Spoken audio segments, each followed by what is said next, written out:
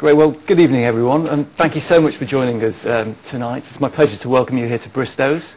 My name is Marek Patetsky. I'm a partner in the corporate group here. Now, as advertised, we're going to be talking to you this evening about IP and real estate issues, particularly as they affect transactions in the tech sector. As you all know, transactional activity in the tech sector is booming at the moment, so we hope the talk's timely and interesting. Just looking at the agenda for the evening. In a short moment, my partner Toby Crick is going to give us a quick overview of the key IP rights, maybe a bit of a refresher for those of us who aren't IP lawyers. And then he'll be looking at some of the key issues around protection and ownership of IP, which come up so often on tech deals. I will then look at IP due diligence, and with a particular focus on how to make that due diligence process as productive as possible with the resources available. Toby and I are then going to look at a few case studies, looking at some of the issues in a real-life context and sharing some war stories perhaps. We'll then pass on to our colleague Tim Allen, who is going to look at the current market, the current real estate market for tech businesses, and talk us through some of the issues to think about in connection with corporate transactions on the real estate side. So with that, I'll hand over to Toby. Good evening, everyone. Thanks very much for coming along. As Marek said, this audience is almost entirely lawyers. So for those of you who are IP lawyers in particular, some of this will be quite basic. Nothing more so than this picture of what an IP right is. And I think we decided to start right at the beginning because first of all, we didn't know who was going to come, and second of all of us as lawyers find ourselves having to explain IP basics to our business clients, and particularly on tech deals where you're either acting for a small developer of technology or, as is more likely the case with most of this audience, you're buying off someone like that. You sometimes need to just really spell out to the clever person or the team of entrepreneurs, you know, this is what you have to think about and explain to us so we can put a valuation on what we're buying. So, you know, we always sometimes find ourselves starting right back to basics. What is IP? Typically, of course, in software-based businesses, as so many of the tech city type businesses are, we're talking copyright, because that's the primary right that arises in software. But also, most of these businesses have trademarks, whether registered or not. Some of them will have database rights. Some of them may use or come across other things like performance rights. Have to say, plant variety rights, less common in tech city, but life sciences side of our practice obviously is always coming up against that. And then, of course, there is confidential information. One of the great things we have to get to the bottom of when we're doing diligence with clients is what you say is intellectual property actually intellectual property, or is it just some really good ideas that you've packaged up and ascribed a value to? So, as I think all of us know, there is no intellectual property in an idea, but one of the things we always counsel our clients on, and one of the things we always look when we're buying a small AdTech or FinTech business, is have they protected their ideas? You know, a duty of confidence is all very well, but really you want more than that. You want NDAs, you want non-compete clauses, you want, and one of the things we look at, one of the things we advise people, even before they start paying us, small startup businesses, is just cover this stuff off. It's not particularly hard to cover off, it's not unexpected to cover it off. But if a business hasn't covered it off, Marek will explore ways of sort of reverse engineering the way the business is run to ensure that by the time investment money comes in or by the time a formal acquisition takes place, they are covered. So again, if it is IP, who owns it? Fundamentally, it depends how it was created. As most people here again will know, but almost every client you talk to doesn't know. If it's created by an employee, their employer owns it. But if it's out of hours, it's arguable. And if it's a freelancer, and remember, the tech businesses in London are almost entirely run by freelancers because nobody wants to take on that many full-time employees, then it really does depend on the contract.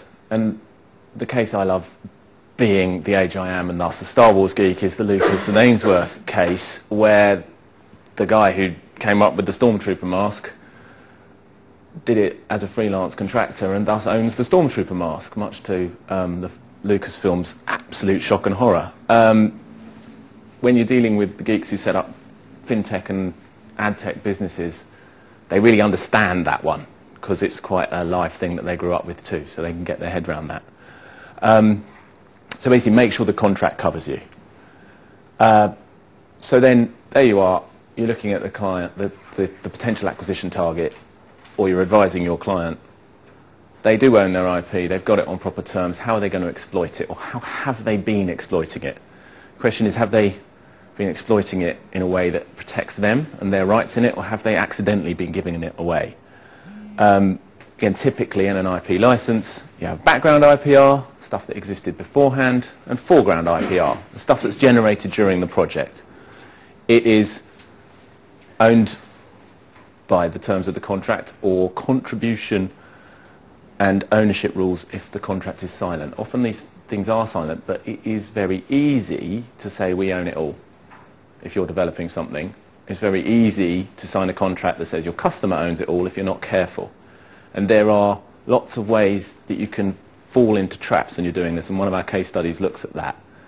And some of it, you need to be a really clever lawyer to spot that there's a trap there, but often our clients sign up to things without having read them and find themselves in trouble when it comes to the investor round, that actually maybe they've lost the IP in their products.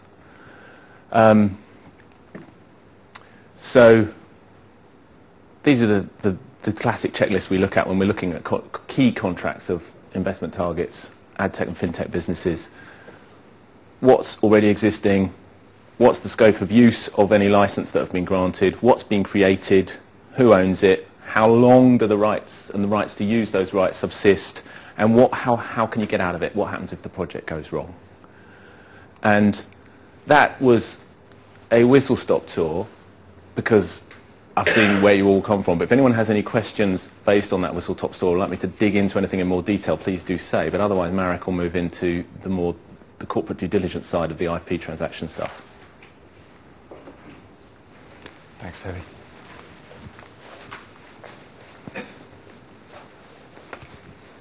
Great. So IP due diligence, nobody likes due diligence. It's not the most interesting part of any transaction, but it is a necessary evil. So I'm going to look at the sort of different approaches you can take to the process, and hopefully we can look at some tips for getting the most out of it.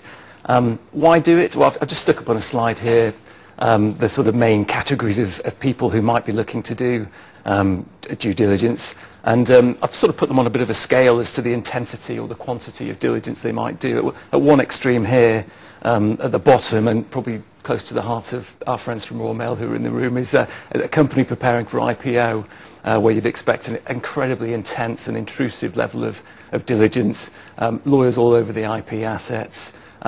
Perhaps at the other end of the spectrum, you've got a business looking to take a license of a bit of IP, and there we find actually quite a low level of diligence typically done on the underlying assets. A lot of people prepared to take things at face value, and then with angel or venture capital or corporate investors, it's usually somewhere in the middle in terms of how much diligence is done.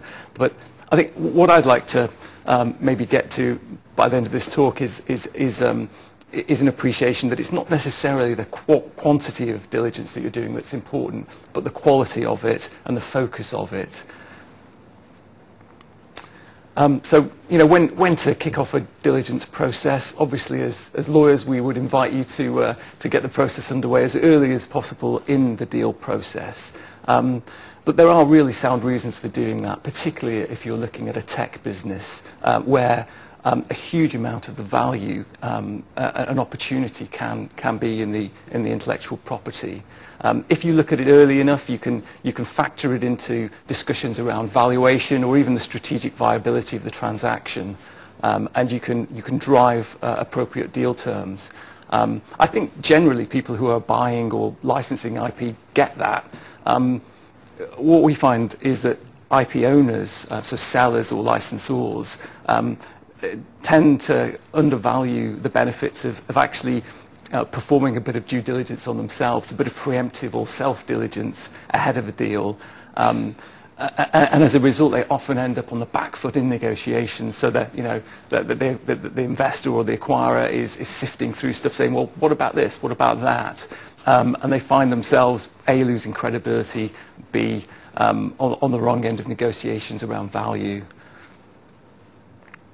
A question that does often come up is, well, look, why are we spending all of this money, time, effort on diligence? Can't we just rely on a package of really good warranties?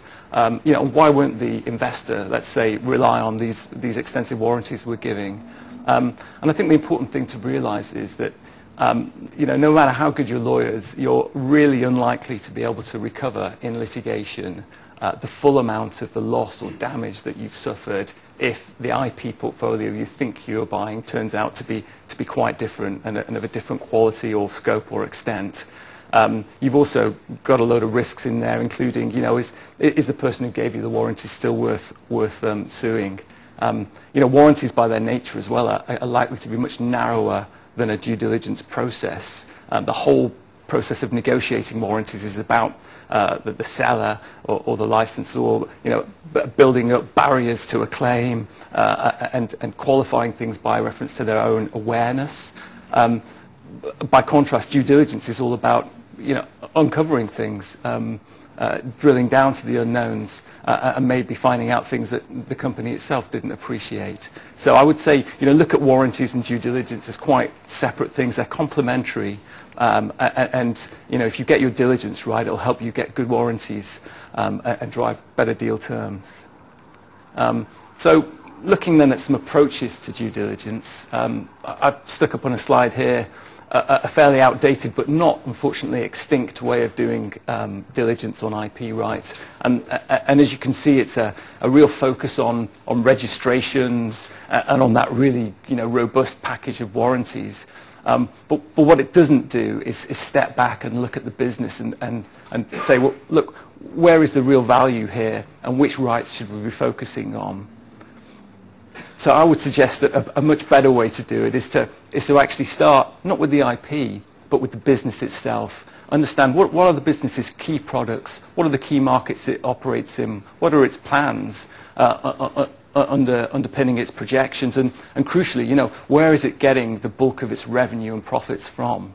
And once you've done that, you can then work out which IP assets underpin the majority of that business's value, and you can produce a fairly focused due diligence plan. So, for example, if 90% of the profits of your tech company derived from a single product in 2 or 3 markets, that is where you are going to channel your efforts, and arguably everything else is going to be subject to a much higher level of materiality before you bother bringing it into the scope of your exercise. You're just looking for showstopper issues outside that core area of focus. And I think if you can maintain that focus throughout your DD exercise, it means A, you're maximizing your resources and getting value for money, but also it gives you time and space to identify and then grapple with any gaps or weaknesses or threats that you identify, and you can actually maybe have a bit of time and a fighting chance of putting them right without the distraction of all of that background noise. So once you've defined your scope, you've got your materiality levels right, you've got your focus really tight. What are the issues to cover? Well, I think Toby sort of touched on them really. I mean, when you're looking at the rights, it's not just about unraveling the different rights that can underlie an asset, but also about assessing the quality of them. So just because somebody has a right doesn't necessarily mean it gives the protection that you would expect or want. So you have to consider, is it going to be the barrier to competition that I'm hoping it will be? Is this IP right going to keep competitors out of my space? Has the company already given away significant rights to third parties? For example, a startup tech business might think, well, do you know what? We're just not going to do something in China or India in the future. That's just not our focus. So an exclusive license of our IP in that territory is no big deal. But that could be of real strategic importance to a corporate investor or even a private equity investor who's looking to those territories to drive growth. And then obviously, the next part is establishing ownership, and then crucially, the chain of title, and that effectively is an exercise in joining the dots from the company whom you hope and you verified owns the IP all the way back to the original creator of that IP right, and making sure that you've got legal binding documentation in place for every link in that chain and title. And that's, I mean, again, often underestimated as a tool by growing companies who really do benefit from getting that all in place before they go anywhere near an investor or an acquirer.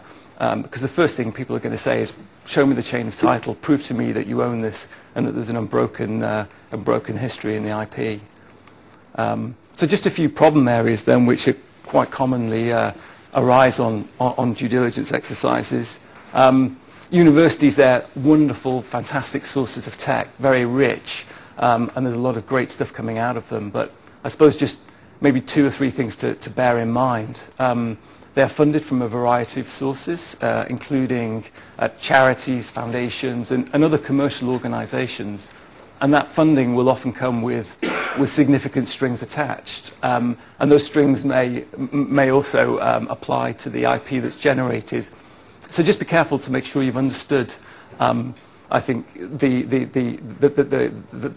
source of funds for the research that's gone in, that's given rise to the technology in question, and any implications it might have.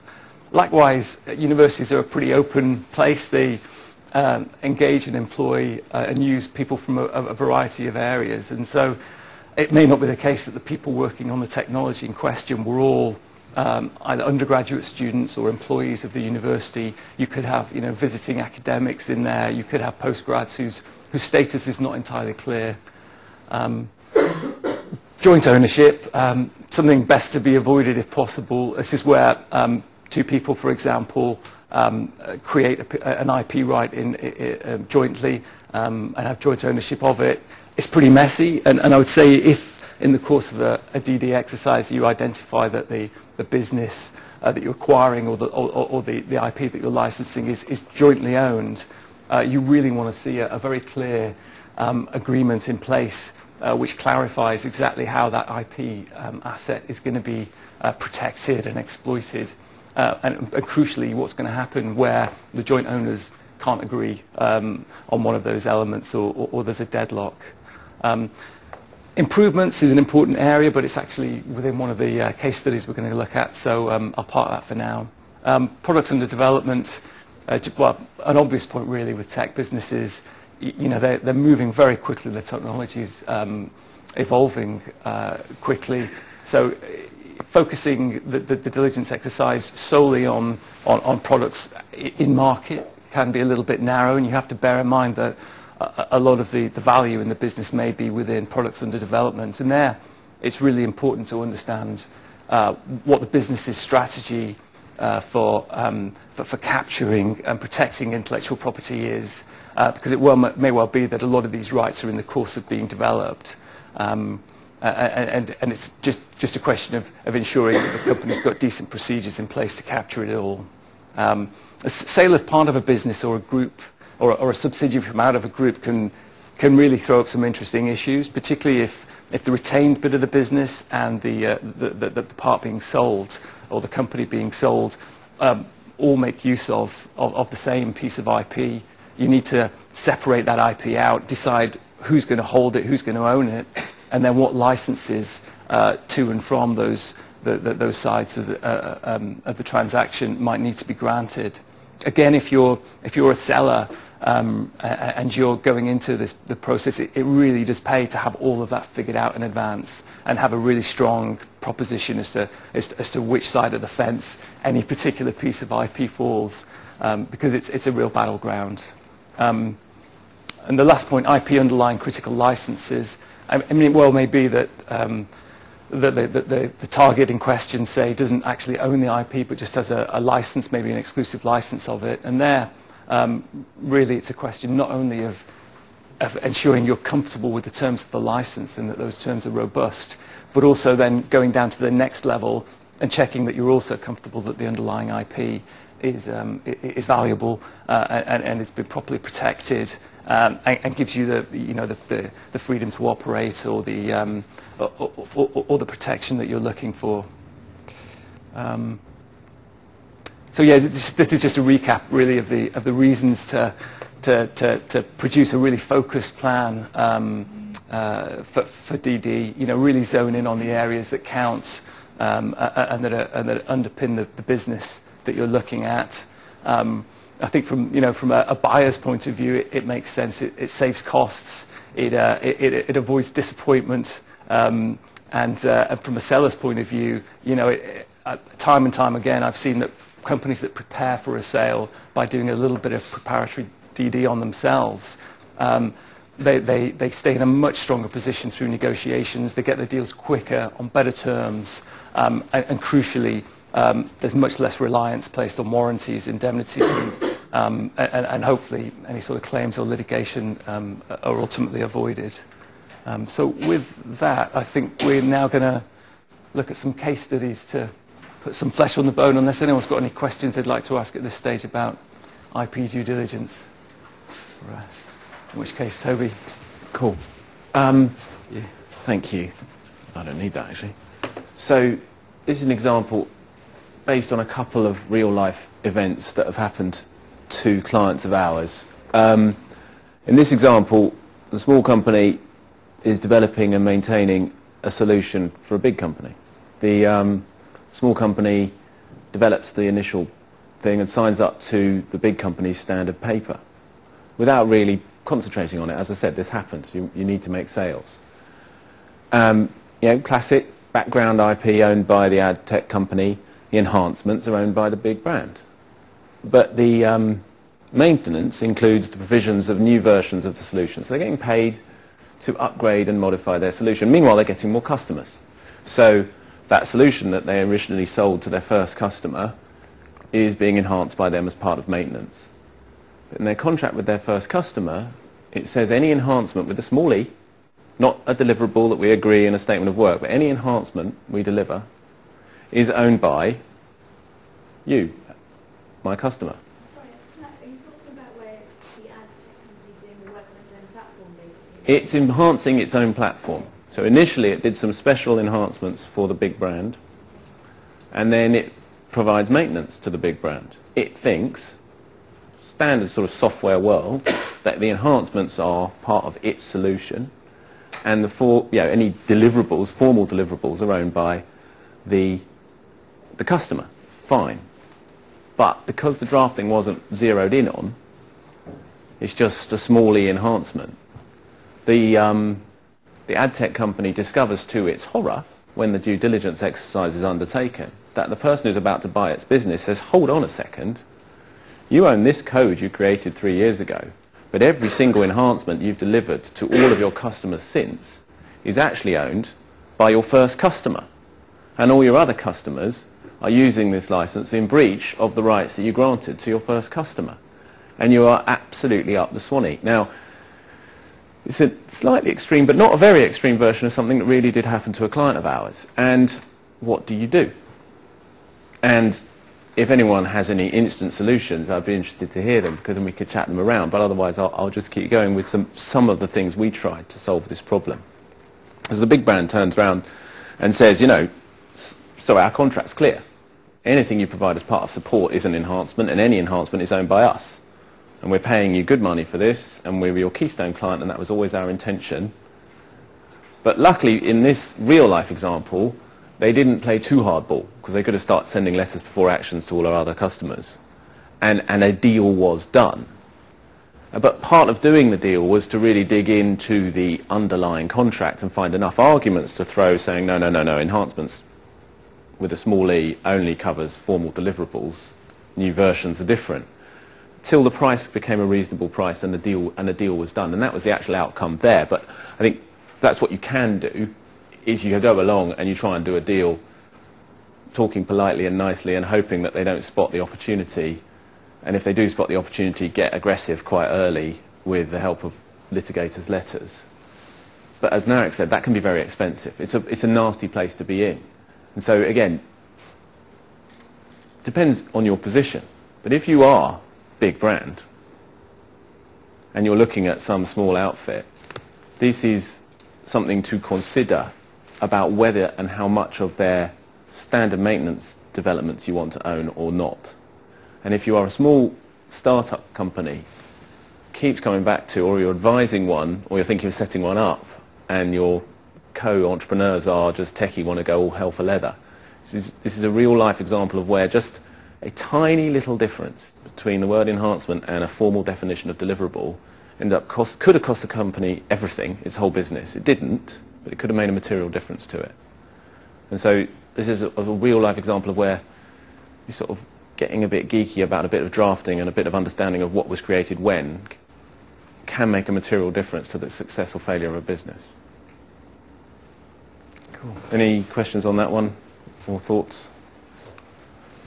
So number 2, where's the IP value? So this is again based on a real life scenario. A couple of founders of a technology company pitched a private equity house who was looking at acquiring the business, and they put a lot of emphasis on the company's solid patents and some clever software which they felt really kept out the competition.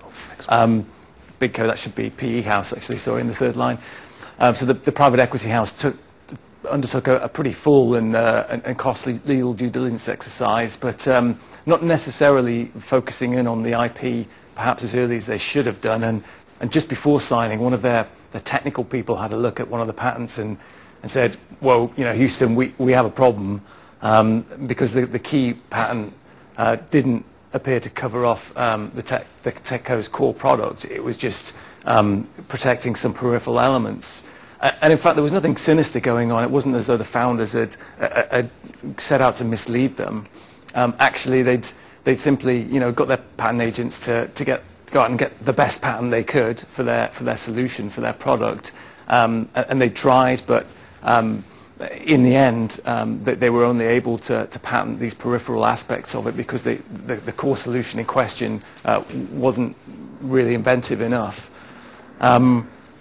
To sort of make things worse, when negotiating the warranties and when the company was carefully taken through all of the detailed warranties, they ended up disclosing that a lot of the software was not that clever. I mean, it was great, but it was mostly off-the-shelf software with a bit of customization, not this wonderful bespoke package that the PE house was expecting.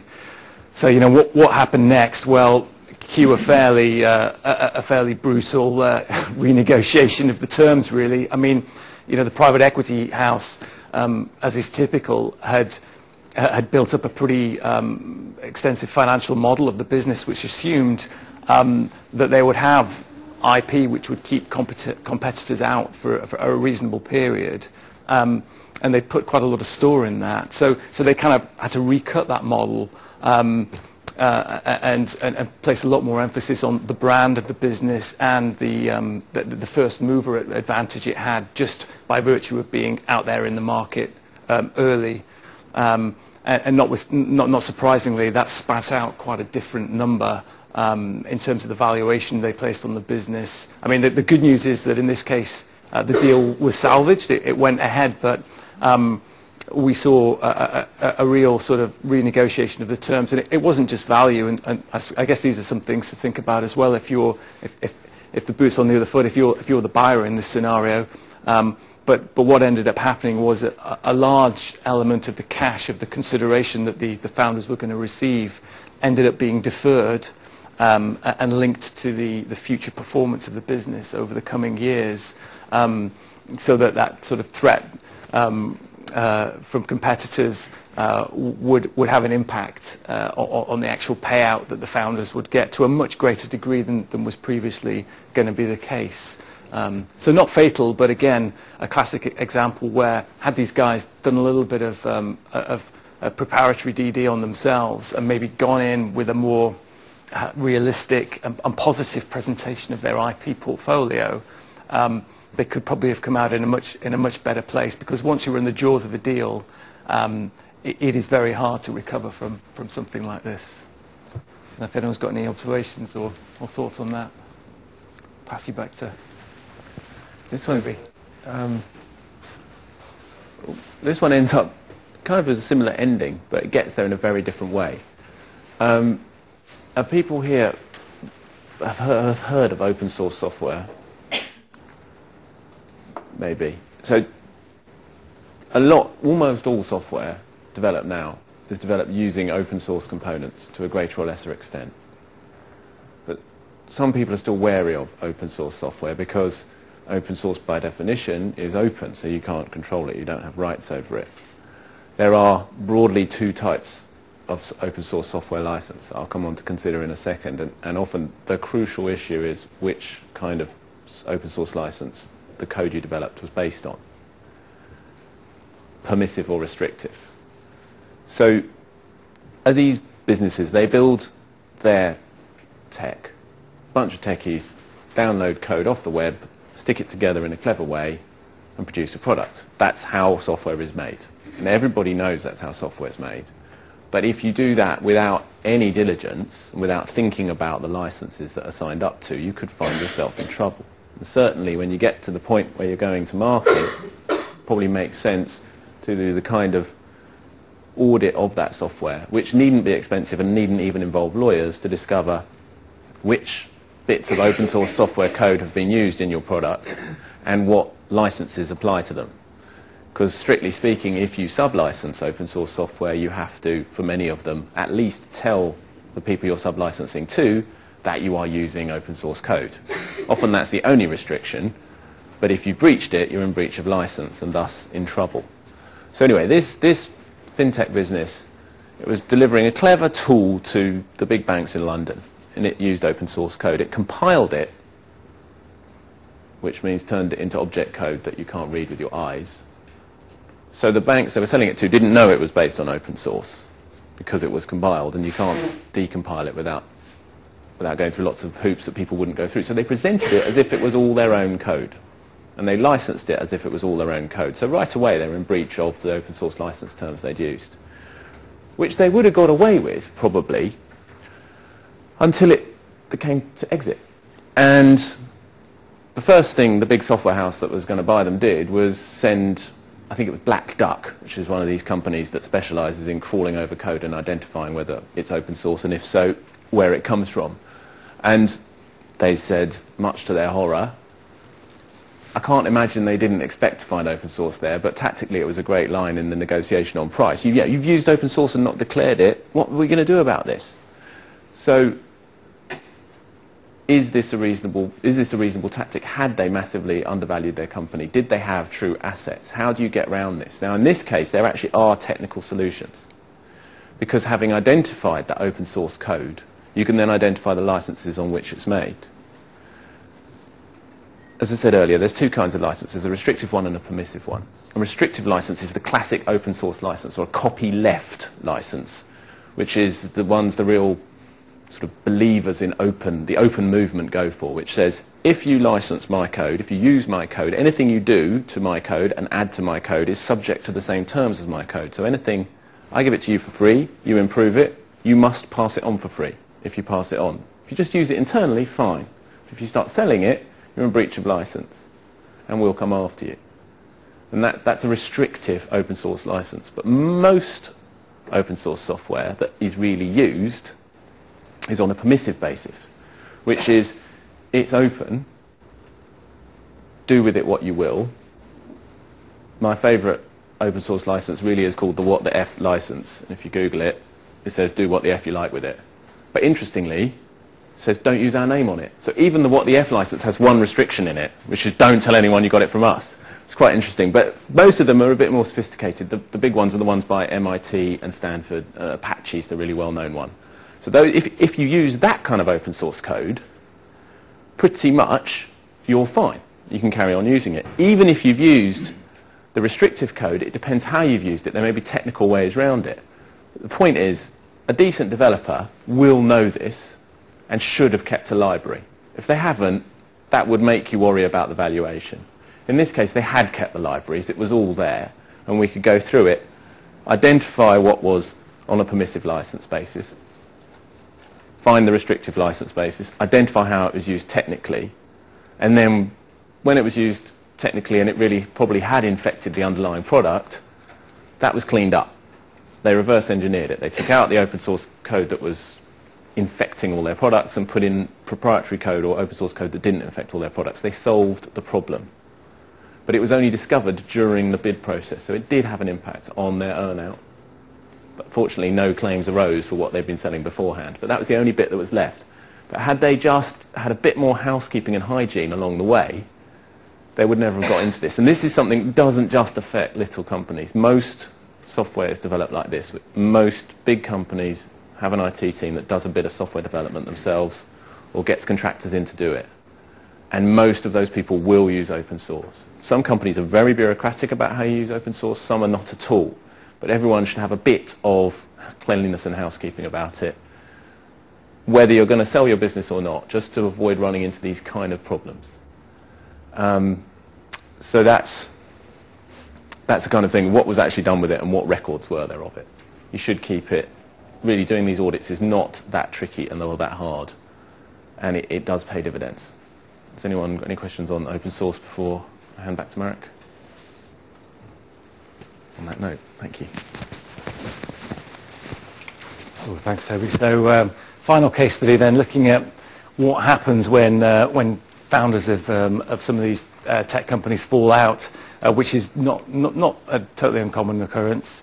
In this case, it was an AdTech company. Founders, two of them fell out. One of them walked away. She went and joined a big ad agency. The remaining founder sort of kept things ticking over and then was looking to get some funds in from a corporate investor. And during the due diligence, obviously, the corporate investor unearthed this skeleton in the closet, this rift between the original founders, and was particularly worried about it because it looked like she was instrumental in developing AdTech's core solution. So, the investor, understandably, is saying, well, so, what is the deal here? Who owns the IP? So the first place you look, of course, and which we looked, was the contracts. Firstly, was she an employee of the AdTech company at the relevant time, going back to the rules that Toby set out earlier around ownership? That just wasn't clear, as is sometimes the case. I mean, both the founders were doing a handful of other jobs at the time to try and bootstrap this startup. They didn't draw a salary, and there was no contract of employment in place. So tricky to argue that. Proper contracts, no, there were none. The shareholders' agreement was pretty silent on IP provisions and non-competes. And likewise, when she left, there were no special exit terms agreed. I mean, everyone expected that the business was most likely to fail. So I think no one felt it was necessary to go to the expense of setting out the terms of the exit. And so we sat down and said, well, what can we do?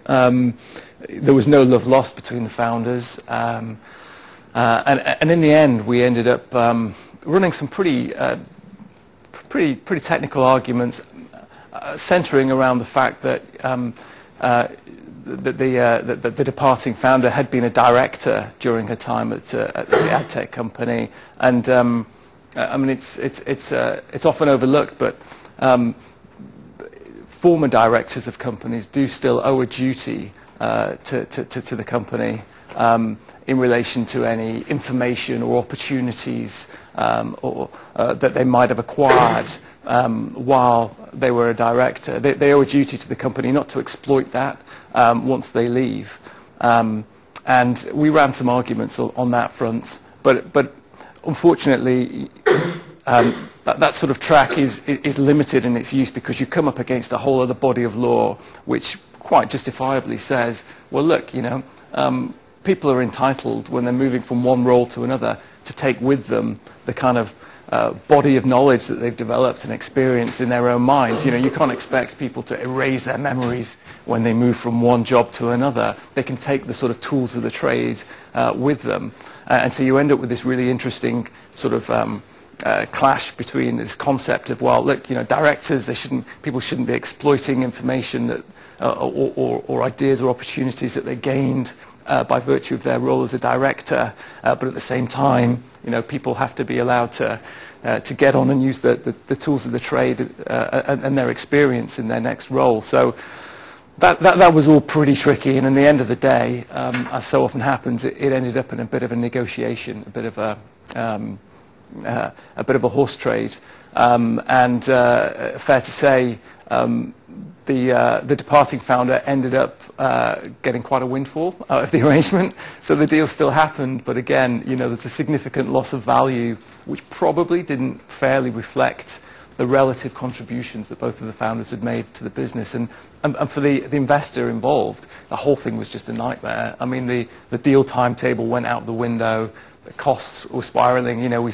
We spent ages trying to get the deal done and looking at sort of all these exotic areas of the law to try and solve the issue, all of which was a bit unnecessary and could have been avoided with a little bit of housekeeping at the time that the company was set up. And one of the first things we do when startups come to see us is just tell them to just get this basic stuff right, get your employment contracts in place, and get your IP terms nice and clear.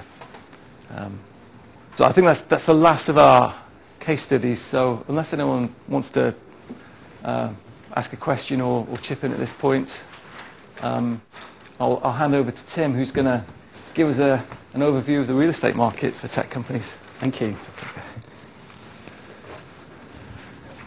Hello everyone. My name's Tim Allen. I'm an associate in the real estate team at Bristows, and we're going to be talking about real estate in the tech sector and some of the issues that we're seeing affecting our clients at the moment. So we're going to focus on the corporate occupier market, and particularly the changes we've seen in the last 5 years, the role that real estate has in growth of tech businesses, the challenges and opportunities in the current markets, and just to tie in with what Marek was saying, when real estate should be an area of focus in a corporate transaction. So the corporate occupier markets, it's a unique market at the moment. Demand is extremely high. 2014 saw 15.9 million square foot of space transacted in central London. To put that in context, back in 2009 we're talking about 5 million square foot. What is interesting is last year 1 million square foot was attributable to serviced office and business space providers. Now a lot of very early stage tech businesses like those providers, so it's possible that the tech industry is responsible for that growth. The mid-market made up most of the transactions, so anything between 20 and 50,000 square foot.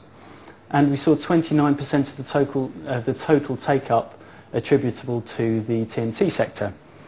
So if we look back to 2009, that was under 10%. And I think it's that change which has attracted so many landlords and investors to tech sectors occupiers, because the increase has happened against the background of the financial crisis at a time when demand from the traditional consumers of office space, so banks, professional services firms like lawyers, was static or falling. In terms of rewards for investors, they've been pretty significant. If you were lucky enough to be in the Northern City Fringe, just last year you'd have seen 16% rental growth. That is due partly because of this increase in demand, which is great, but also because there has been negative supply. Negative supply in a property context is buildings being taken out of commercial use. And one of the things that they're seeing even in Shoreditch and the Old Street roundabout is buildings that are being translated back into residential because there's still a premium for that space. So supply in general, the vacancy rate is 5.6 below. Putting that in context, it's 40% the 2009 level. There's 3.8 million square foot of new space that's going to reach PC in the coming year, but 50% of that is already pre-let. The bottom line of which is, if you are looking for space in this market, what you're probably looking at is second-hand or refurbished space. So overall, we are looking at very high demand, very limited supply. Supply is expected to fall. Fairbrother, who are one of the main agents in Midtown, think that vacancy rate could get down to 2.5% next year. But on the positive side for tech industry, there are lots of landlords and lots of investors who have suddenly noticed the opportunities that the tech sector presents, and they're interested in getting involved. So just thinking about the role of real estate in growth of tech businesses, the most obvious way that it plays a role is it's a liability. So the key issues for an occupier is how much are they going to pay, how long are they going to be committed. Price, that's entirely in the control of the purchaser, so they can choose the type of stock that they wish to take up. Capital requirement, they can decide how much they want to fit out. It's often said that tech businesses are very cheap to fit out because all they really do is strip everything back to bare brick. So you can see the air conditioning and that's it done. Security, that's really how much money they're prepared or able to set aside by way of rent deposits if the landlord requires it. One of the areas that's very relevant, particularly if it's early or a mid-stage business, is cost variation. There's two main ways that tech business can take space. It can be a license or they could take a full lease. Licenses, similar to the sort of thing you'd expect to take if you're going to a serviced office provider, tend to be fixed cost. If you go for a lease, it's ordinarily the case that there'll be a service charge, there'll be rent, repair obligations. They will be accruing liabilities through the term. They're very hard to cope with if you are an early stage business with very narrow margins financially. For how long? Well, again, going back to contractual arrangements and licenses, you would expect those to be very flexible. They typically contain a rolling break provision that would allow termination on something like 6 or 12 months.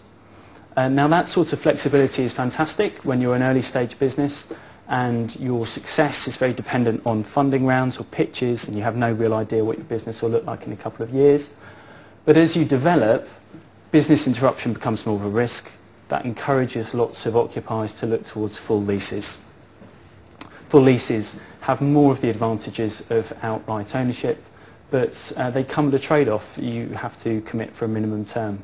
In the market at the moment, the minimum term tends to be 5 years. So just thinking about something which is slightly less obvious, or at least less obvious from a balance sheet assessment of tech businesses, and that's how they use real estate as a resource. There's two areas I was going to talk about. That's knowledge workers and clustering. Knowledge workers are, well, they're definitely spoken about a great deal in the property press as being one of the key assets of tech businesses alongside their IP rights. As a demographic, they're said to be relatively young. From an employment perspective, they are mercenaries and missionaries, is what the recruitment consultants call them, which boils down to they don't tend to stay in role for a very long time. Their preferences, at the moment, if you talk to tech businesses that are doing property selection, it's all about the proximity to public transport, vibrant city culture, and access to relatively affordable accommodation. So those are the factors that tend to drive the location of buildings that tech businesses acquire. And because they are in a competitive market, real estate is being used as a means to build on competitive advantage by improving talent retention and recruitment. Because tech industry businesses are interested in the preferences of knowledge workers, so are landlords, so are investors. And that is driving lots of the specialist investors that are coming into the tech world, and they are also pushing up prices in places like the Northern City Fringe, so Old Street Roundabout, for instance. Clustering, well, clustering is a new word for a very old concept. It's just businesses in the same industry grouping together to share ideas, share opportunities. The advantages in the tech field, which is all about innovation, are fairly obvious. We also see with young tech businesses a great deal of informal collaboration between businesses, and that's made possible by close physical proximity. I think to some extent clustering may just be the result of shared property selection requirements. So if we look back to 2007 to 2009, the cheapest place in London to take commercial real estate was the Old Street Roundabout and that area. So the specialist investors who, either through being canny or lucky, took space in that area have had a remarkable windfall. There are exclusions. FinTech we've been speaking about this afternoon. We've seen lots of FinTech businesses locating away from the traditional tech areas over towards their customer base. So you're seeing lots of those businesses arriving in Canary Wharf. Canary Wharf loves that because it's creating diversity in their tenant base. Late-stage tech businesses, so the real industry leaders, Google, Twitter, Total Jobs, Spotify, the size of the requirement that they have is so high that you just don't see the availability in the traditional tech areas, and so they're coming back into central business districts. Interestingly, they're acting a little bit like an anchor tenant, so they're bringing other smaller businesses back into the central business district as well. So this is the digital halo. I've heard it called the tech pandemic. The map is the Tech City map, so it's showing all of the businesses that consider themselves to be part of Tech City. Ground zero in the middle of that is the Old Street roundabout. We are seeing lots of growth northwards into the north part of the city area, and also east and south. So the South Bank, the area at Canary Wharf, and also here east, which is located in the Olympic Park. I'm very proud to be responsible for that blue dot. The number at the top gives an indication. It says that it's 1,472 companies that are inside the Tech City group today. If we'd looked at that back in 2009, they thought there was 150. Tremendous growth. So what are the challenges that face these tech businesses? Well, the most often quoted are scalability and the covenants test. Scalability is just the ability to adapt quickly to changing needs in real estate. So how quickly can you increase or offload space? If we were looking at a lease and somebody asked me to identify the scalability provisions, I'd be looking for security of tenure, so the statutory right of the tenant to remain in occupation at the end of the lease term, break rights for the tenant, and the shorter the notice period for the tenant the better, and flexible provisions for assignment and underletting. To deal with increases in requirement, you would hope to see preemption rights and options, but to be honest, none of those provisions are very common to see in a landlord standard draft. They will oppose grant of all of those provisions. And it's interesting to think why. If we approach it from the bank's perspective, banks are obviously hugely important to the real estate market in the centre of London. Debt finance is what has fueled investment in property for some time. They are mostly concerned with the preservation of capital values, both because they have security over it and because of regulatory restraints now. And because they're concerned with capital values, their funding requirements impose minimum lease terms. They'll also seek to ensure that the borrowers that are taken on by, the occupiers that their borrowers grant leases to are strong financial covenants, and it's obvious why they do that. They're looking to make sure that their borrower is in the best possible place to meet their repayment obligations. Landlords as well, well, a landlord's valuation of his building will be affected by the quality of the covenants that are in occupation, and also by the length of term that they're there, even if there's no default.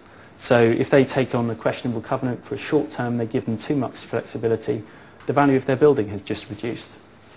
They are also keen to preserve an unfettered ability to deal with their asset. So there's been a very fast change in the market now. Landlords looking forward have no idea how the market is going to continue to develop, so they're reluctant to build in scalability options. The covenants test, well, the covenants test is usually the net profits test. That hasn't really changed since I started practice, and was probably in place a long time before that. What you ask is, can the occupier deliver audited accounts for 3 years showing net profits that are greater than 3 times the annual rent?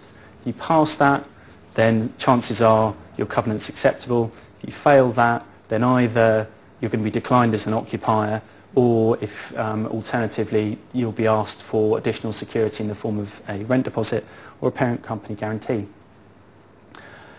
That is all about the preservation of value for landlords, but the problem is it works incredibly poorly for tech businesses. Tech businesses do not have that financial history.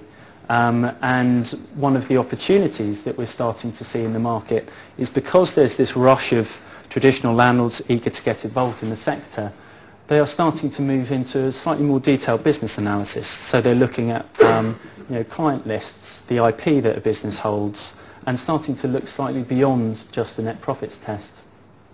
There's lots of landlords and investors that are trying to break new districts for tech buildings, and that goes beyond just painting the walls of the reception black. They're actually trying to deliver usable space that reflects how the different types of investors and the different types of occupiers are using these buildings, and trying to push out that use for 5, 10, 15 years' time rather than just the next couple of years.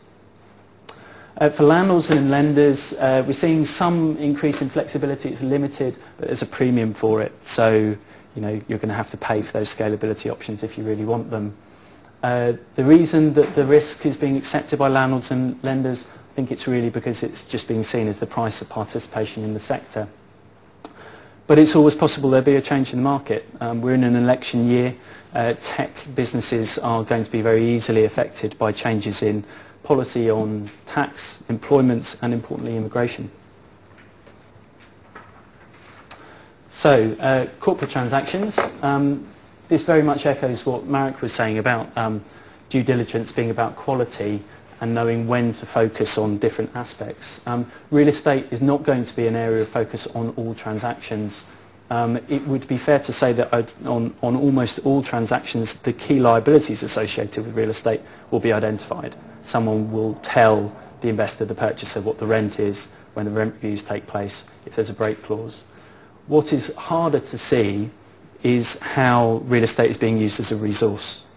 And so the purpose of asking these questions, and they should be asked at an early stage, is to try and identify how the business is making use of its occupation.